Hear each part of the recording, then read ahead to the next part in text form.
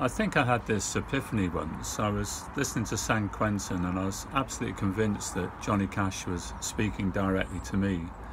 And seeing as I was the only person in the room, it couldn't have been anybody else.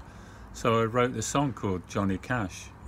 And because it was such a portentous event, I decided that I needed to record it, which meant that I needed a band.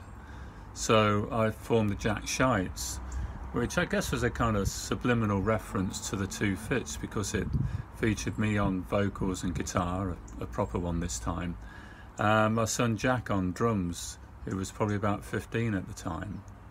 And I also made a music video where I'd asked over 50 people to dance to the song with a cardboard box on the head, on which I'd taped a photograph of Johnny Cash. And I think we're still a band. As far as I know, we haven't split up yet.